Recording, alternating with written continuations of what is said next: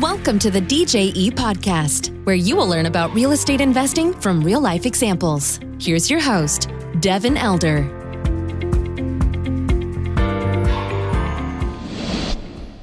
Hey guys, welcome to the show. It is my great honor today to have Steve Davis with us. A little bit of an introduction. He's a real estate investor and mentor / consultant for over 30 years. He's invested in over 100 single-family houses and over 4,000 doors of apartments. And Steve was pivotal for me in my transition many years ago, going from corporate to multifamily owner. So I'm super excited to have you on. Steve, welcome. How are you?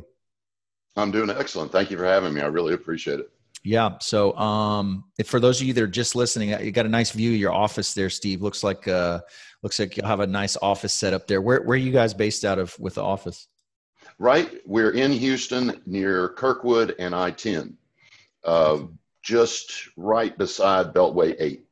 Got it. So just to kind of jump in here with a little bit of an introduction, for folks that haven't connected with you, and you've got a big presence, a lot of folks know who you are, but maybe there's a few listeners that don't. What's kind of your background? Where'd you grow up, and what was your path to getting into real estate? Well, my path, I'm originally from Asheville, North Carolina. That's where I grew up. And then I came here to go to Texas A&M and more or less failed out of A&M. But I had a friend of mine had started a business and I was helping him with that business. So I didn't think twice about it.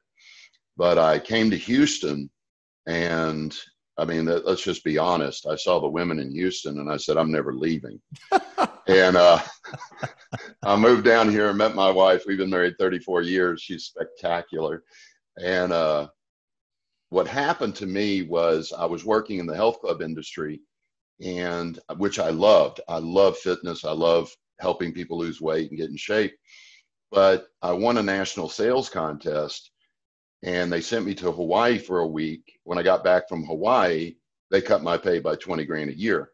And what it did is it woke me up to corporate dependence, that the highest risk position in the United States is to just have a job, just to be solely dependent on a job for your income. And so I started buying books and CDs and boot camps on really a bunch of different stuff, but I kept going back to real estate. And the Carlton Sheets package really resonated with me. And I started wholesaling, then flipping. I joined a real estate investor club. I actually worked there for a long time. And I met so many people that were encouraging. I think my life changed because I was a member of a club and hanging out with like-minded people. And then I learned small apartments, bought a little 10 unit and you'll love this. I had no idea what I was doing. I didn't understand NOI. I didn't understand cap rates. And I still made money. And I was like, oh my God. But the problem was when I sold it, I didn't understand the NOI to cap influence on the price. Sold it for probably 200 grand less than it was worth. And you were probably happy to get the price, right? I was like ecstatic. I walked away with a couple $100 grand, but I left a couple $100 grand on the table because I just didn't know what I was doing. So that was how I got into it. Then I started passively investing.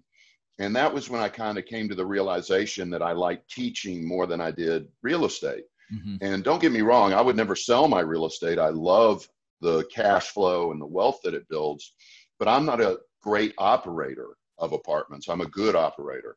Now, single family, I'm great at. I love it. But I leave, the great operators like yourself, you guys are the people I want to invest with. So I love to teach, and that's where I spend my time, is teaching, motivating, encouraging, and consulting. Love it. Thanks for the overview. I love the story about the 10 unit. Still made money. Didn't know what you're doing. Didn't even get your full price. I got kind of a similar experience on a 6 unit. I think I left some money on the table as my first little multifamily, but I was so happy with the sales price. I couldn't believe it that I was, hey, it felt like a win. Looking back, was like, yeah, I probably left some money on the table, but that's. Let me share a story with you. I bought a 23 unit, I think it was, and he had definitely left some meat on the bone. Yeah. It was two gentlemen, brothers. And I said, I appreciate it, but this thing's worth more than you sold it to me for. This was after the fact. Sure. And he goes, Steve, we've learned something. Never complain about a profit. Yeah. And it dawned on me, that's right. If you get too greedy, it might have stayed on the market another 6 months. Then the velocity of the money is in effect. I was like, that is genius. If you can make a profit, you don't have to get every piece of meat off the bone. You can leave some for the next guy and still do well for yourself and your family. Yeah, I love it. That's such a good sentiment. It's that pigs get fat, hogs get slaughtered thought that I see some people, especially new in the business, really kind of fighting for every penny at every turn. And, there's negotiations, you got to make things work, but there's a whole lot of deals to do out there. And the constraint is time. It's not finding the perfect deal and scraping every penny. It's the constraint's really your time and how you're going to build your team and get it done. So I love that. Talk to me a little bit about your company now, about Real Wealth and kind of the genesis of that and what you guys are doing with that. Well, I had worked at another company, which was solely really real estate. But I kept noticing that there's missing pieces. In a balanced life, you've got really 8 major. There's more than 8, but the 8 majors: romance, family, travel, fitness, wealth, and career. And I may have left one out, but we have 8. And I wanted a program where we taught everything, where we had classes on fitness, on nutrition, on family, on romance, even have travel agents come in and talk to us about traveling around the world. Love it. As well as real estate. Plus, I wanted the real estate to include every aspect of wholesaling, flipping, single family rental, apartment rental, self-storage, mobile homes, because self-storage and mobile homes, they are really rocking. That space they're kicking butt. They're doing the exact same thing we're doing with our apartments. So that was really what I wanted to create. And we're right in the middle of it. And it's super exciting because the members, my students, they don't come back to me and go, hey, thanks for the class on NOI or how to understand cap rates. They're coming back to me and going, hey, thanks for that fitness class. I've lost 30 pounds. I have one member who's lost 50 pounds since January 15th. That's amazing. I love it. Yeah. And all I did was just show him what the difference between aerobic and anaerobic training was, eating habits, just basic stuff. So that was why I wanted to create Real Wealth Academy as a holistic approach, that it's not just the money, it's family, fitness, romance, all those things as well. Yeah, I love it. I love it. Every time I get a little too far off the deep end on kind of my real estate or finance goals, and then I step on the scale and go, hey man, that one's just as important. It is. And it's hard to balance that, I think, in our minds, because, you talk about buying a 10 or $20 million building and it's this big deal and it's, it can be all consuming if you let it be, but shoot, man, if your marriage falls apart along the way because of it, that wasn't really a win, Yeah, I agree. Some people, I think it comes down to this. It's easy to get rich, easy as pie, if you sacrifice your fitness, your relationships, your spouse. It's easy to get rich. The trick is to get rich in all the arenas. Yeah. Maintain that relationship, maintain that fitness, and just really thrive, not just survive.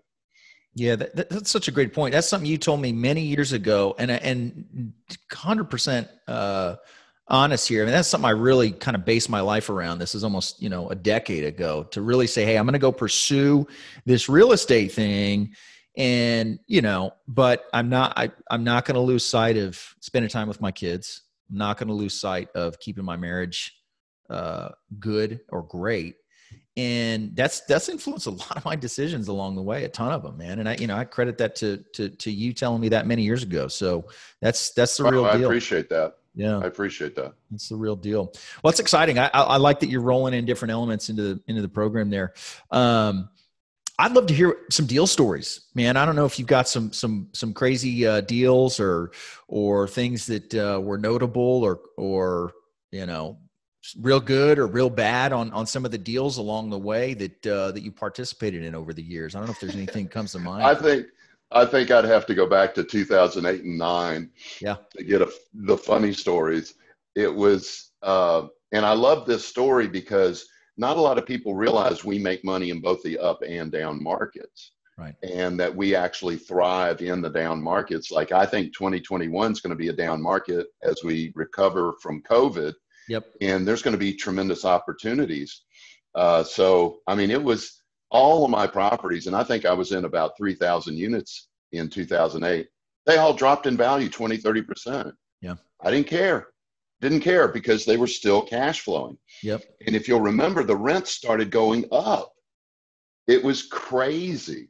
So that's probably the funniest story to me. And then we were picking up deals at 20, 30% below what they were selling in 2006 and 7. So it was an amazing time. The problem is I was only passive. Mm-hmm. So I wasn't the leader of the deal. So I don't have the good, scary stories about kicking drug dealers out, kicking hookers out. But my partners do. Yeah. One of my partners actually put on a bulletproof vest and grabbed his 9mm and walked into a unit and threw out like 6 drug dealers. Just literally threw them out on the street where the police were waiting to pick them up. That's probably the funniest story I've got.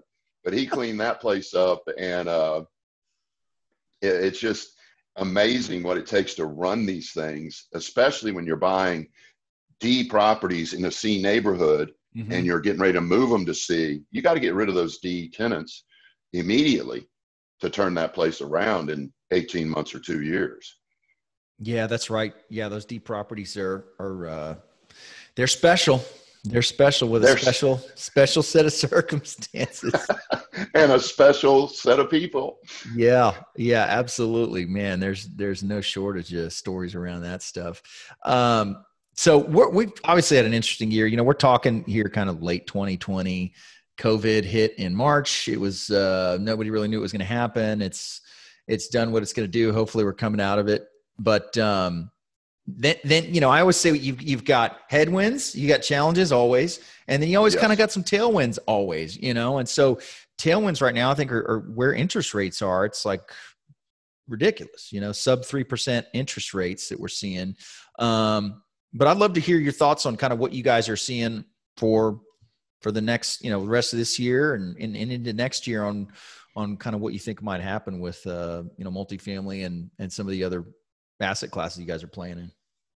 Well, I think that the interest rates, I had Blake Yarborough of Capital Concepts on my radio show yesterday. And I asked him blatantly, I said, come on, what's your real opinion? Yeah. What do you think the interest rates are going to be? He goes, they're not going to change for probably another 24 to 36 months. So when you talk about 3% interest, that's free money because inflation is 3% right, or higher. So they're giving away money. If you're sitting on the sidelines right now going, I don't know if it's the right time to get in, you're never going to get in because they're giving you the money for free to get in. I do think that we're going to see, let me get my hand up so we can see it. I think it's going to be January, February, and it's going to go down. I think the values are going to drop. We're buying 2 apartment complexes right now that are 10 to 15% below what they were just in January. Wow. I think we're going to see stuff 20, 25% below what it was in January and before January. So I think there's going to be a dip. Do I think it'll last as long as the Great Recession 2008? No, not at all. Yeah. I think that people are going to recover because 2008 made us all stronger. Right. It's the old, if it doesn't kill you, it makes you stronger. That we're going to look at this and go, been through this before. Let's kick butt. Let's turn this around. And I think the market's going to turn around very quickly, probably 18 months to 2 years at the max. So we're going to buy everything we can get our hands on this coming year. Mobile home parks, self-storage, and the apartment complexes. I love it. Yeah, I love that you guys are expanding into those asset classes. I want to talk a little about, you've coached and mentored countless people into, investing in real estate for cash flow and appreciation, tax advantages, all the reasons we love it. I have to imagine you've seen some patterns emerge over all the years of coaching people. What do you say to somebody that's maybe got that comfortable corporate job, but they want to start branching out? They've heard good things about real estate. What do you say to that person that's kind of trying to dip their toe in the water and explore real estate? Well, it's something I mentioned earlier. It's coming to the realization that there's no such thing as job security. Right. If you're 50 plus, that is the most discriminated against group in the United States. I see people 55, they lose a job, they're having to take half the pay to go to another company, right, or they're unable to find employment at all. I'm watching my clients, they get fired, they get laid off. They're literally taking stuff off of their resume because they're overly qualified, and they're scaring prospective employers away, and they have to lie to get a doggone job. Yeah. So once you realize that, and that the job is temporary, it is a passing thing, you have to realize that when you own real estate, that's permanent, and that the income, the residual income, is permanent for the rest of your life. That's the position you want to be in. So for people who have a great job, congratulations, keep it as long as you can, as long as you enjoy it, mm-hmm, and you love it. But make sure you build a second stream of income that is equal to whatever you're going to need in retirement. If it's 10 grand a month, 20 grand a month, whatever your quality of lifestyle demands, you've got to have a second stream of income. And there's no better way to do it than with real estate. I love it. Yep. Powerful message. I love it. Tell us a little bit about the radio show. What does that look like? And how, what is that all about? Yeah, we're on Monday through Friday, 2 p.m. Central Time, mm-hmm, in Texas, on AM 700, The Voice of Texas. It's a conservative radio show. And we're on from 2 to 3. And I cover just about everything. Yep. I will talk about the psychology behind becoming financially independent, because it does take a mindset. What a lot of people don't realize is that your brain becomes financially independent before you do. Right. The brain has to be right to ever become financially independent. The money comes second. The way that we discuss it at Real Wealth Academy among the members is we have to think and act like a millionaire before we'll become a millionaire. If you wait to start acting like a millionaire till you have $1 million, it'll never happen. So a lot of the time is spent on the psychology. Then we do case studies of single family rentals, case studies of flips, and flips are rocking right now. I think we've probably got about 30 houses in the middle of rehab right now among the members. Awesome. And then, of course, I do multifamily case studies. I do self-storage case studies, mobile home case studies. And that way people can see by listening to the show exactly what we're doing. They can see the rates of return we're getting and what they can expect. And then it's a question and answer format. So people can call in and say, hey, I'm scared of this, or this worries me. And I can show them how we address that particular issue. I love it. I love it. So you guys have the office in Houston. I imagine some of your members are there. I don't have any stuff in Houston. I've got friends that invest out there, but give us a little overview of the Houston market as, from a real estate investor's perspective. I'm the type person that believes that all markets can make money. Right. With a few exceptions. There's parts of California that are just insanely overpriced, New York, and so on. Sure. But if you go to the outskirts of those areas, you're able to do it. So when I look at Houston and you say, well, tell me a little bit about Houston market, we're investing in our rentals, single family rentals, we stay between 150 and 220. Mm-hmm. That's the sweet spot. When you get above that, the rents start dropping per dollar spent. But when you're in that sweet spot, there are areas all over town where you can find that price range home. When we look at our flips, we're generally 250 to 400. I don't like flipping the gigantic 500 to, $1.5 million homes, even though I've done a few of them. Sure. Because of the days on market. The days on market can really go way out, 6 months or whatever. And you could have done two $400,000 deals in the time it took you to do that one 800, but you don't have all the stress of waiting. When I look at apartments, I think there's a lot of mismanaged property. There's a tremendous number of deals in forbearance, I think, and those are going to get hammered early 2021, right, when the COVID response ends. So I see Houston as an incredible opportunity, but I don't want to discount the fact that Orlando's a great opportunity. Miami's a great opportunity. You go to Tennessee, you go to Nevada, you go to Phoenix. Oh my God, Phoenix is rocking. And it's going to get better. It's going to keep getting better. So I don't think it's better than any other place, but boy, it is a fantastic place to live, and it's a fantastic place to be investing. Yeah, I love it. I think it's kind of an unfair question to say, hey, tell me about a market. It's like, well, listen, it's a giant city. Can you find some terrible deals? Sure. Can you find some great deals? You betcha. So yeah, I appreciate that though. Texas in general, just rocking and rolling. I mean, the whole world's moving here, business friendly environment, awesome place to live, a lot of the cities in Texas. So, I mean, love it. Love it. Where are you at now? I forget. San Antonio. San Antonio. Yeah. I love San Antonio. Great.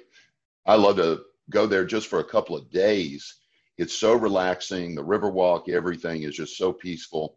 Yeah, I love that place. Yeah, San Antonio's good, and we fly under the radar a little bit next to Austin. Austin is on fire, and that's fine with me. We're just trying to find some deals here and there where the numbers pencil, and some of the stuff in Austin is mind-boggling. But in 5-10 years, today's prices probably look like a smart buy. Who knows? So yeah. We'll see how it goes. Their rents do seem to be going up as quickly as the prices. Right. So it does seem to make sense. I'm still seeing a lot of people buying in Austin. And like you said, dollar per unit, you and I look at it and go, whoa. Yeah. They're going, that's Austin. Yeah. And our rents are $200, $300 more than yours per unit. Yeah. And you slap some debt on there at 2.8%. Interest only for 5 years. You're going, sign me up, man. No doubt. We just did a refi. I think Robert Martinez did a refi 3.25 and pulled out like 8 million or something like that. Unbelievable. Crazy. And for folks listening, that's money back to investors. That's not a taxable event. It's a refinance. So, you can pull money out and give it back. It's not a taxable event that year, which is crazy, It is. It's one of the most exciting things about it is when somebody like you goes in, you find a property that needs more than TLC, way more than TLC, and you turn that property around, raise that net operating income, and the next thing you know, property you paid 20 million is now worth 30 million. That's just an incredible story. And then you refinance it, pull out 8 million, and you owe no taxes on it. Right. It's crazy. Yeah. It's incredible. It's incredible. That's one of the reasons we're all doing this, playing this game. It's good stuff. Yes. Yeah. Well, listen, Steve, this is awesome. If somebody wanted to reach out, we're going to put some notes in the about the show. But what's a good place for somebody listening to connect with you and learn more about what you guys are doing? Sure. GetRealWealth.com. And what I have is a free sample class. It's in the upper right-hand corner. That would be the first step. And that's available online across the country or live in Houston. Outstanding. GetRealWealth.com. We'll link to that in the show notes. And I recommend you guys go check it out. Steve Davis, it's been my pleasure having you on. Thank you so much, sir. My pleasure. Thank you. All righty. Talk soon. All right. Take care. Thank you for listening to the DJE podcast. For more information, please go to djetexas.com.